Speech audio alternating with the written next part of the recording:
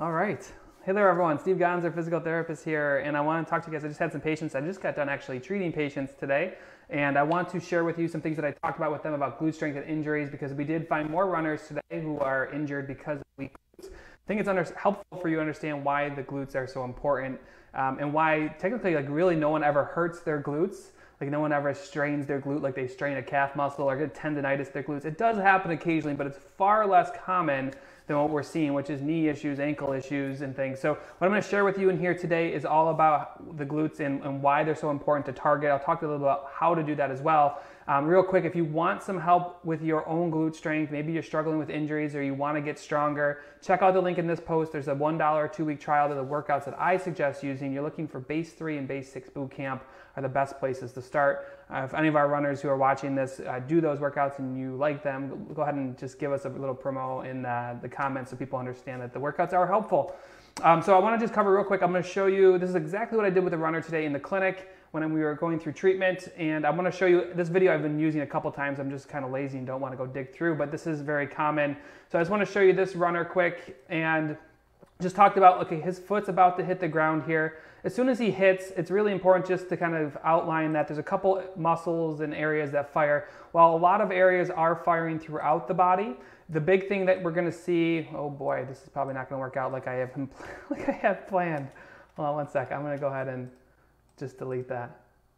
We're going to see a couple things fire. You're going to see everything in the core fire. You're going to feel the glute fire, and really this whole leg is what's firing to keep the body up and supported.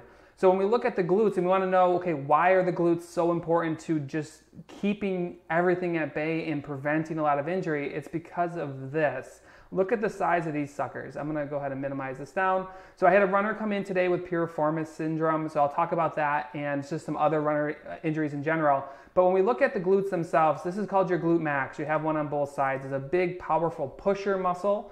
And you have your glute medians on the outsides of that. So we have two glute muscles I'm showing now. If we just dissect glute max away, you're going to see some deeper muscles inside that hip. We dissect away even more. So again, this is the glute medius. It's a huge pelvic stabilizer. And we dissect that away. You have a third glute muscle, which is called glute minimus. We dissect that away. And now we're looking at the deep muscles of the hip. So this is the piriformis muscle. Maybe you guys experienced piriformis injuries in the past. But what I want to show you is how, if you just look at this in general, I think the key concept, and this is what I told my patient today who was dealing with piriformis syndrome, again, this doesn't matter if it's piriformis, Achilles, knee pain, whatever. I want you to just look at the magnitude of the size between the two muscle groups, because if the glutes start to fail because they're weak, they're inactive, they're quote unquote turned off, if the glutes aren't working, the responsibility of your glutes goes elsewhere. And this is what I was telling him. The responsibility of his glutes was going into his piriformis. It's going into your Achilles. It's going into your calf, your knee, whatever it might be, because when you hit the ground, you need those glutes to be nice and strong. So if we go back to this, take a quick peek. Here's the piriformis muscle outline. Look at the size of that sucker versus the size of your glute max and the size of your glute med. They're way different in size. When these muscles in your glutes don't do their responsibility, he's picking up the slack. So I went through an exam with this runner. We looked at a couple different tests, like a single leg squat test and different strength exercises. Really bad control on his left side. And that's what the really cool thing about the base 3 and base 6 boot camp. If you check those out, there's a link in this post. They'll actually test a lot of the stuff, and you'll start noticing, like, when you do an exercise on one side versus the other side, it feels a lot different. There's weakness on one side compared to the other side.